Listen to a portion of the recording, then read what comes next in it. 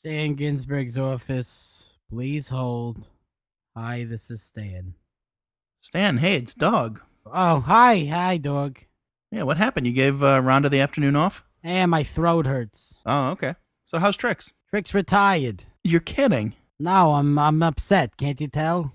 That horse made me a lot of money. Sure, yeah. Well, I remember some of the classics. I mean, Frontier Follies and Night on the Trail. Nobody wants westerns anymore. All they do now is gross out comedies and superhero. Oh, I don't know what I'm gonna do. Well, you're just going to have to refocus your energies on your other clients. Well, that's what I'm doing right now. Yeah, but I mean, besides your clients besides me. You know, I don't really have any other clients besides you. Eesh. I gotta get some more clients. Yeah, drum up some new business. I mean, have you thought about putting an ad in one of the casting magazines? Nah, I don't want to do that. Oh, well, what about checking out some of those new theater spaces around town? There's a lot of undiscovered talent there. Yeah, that doesn't really appeal to me.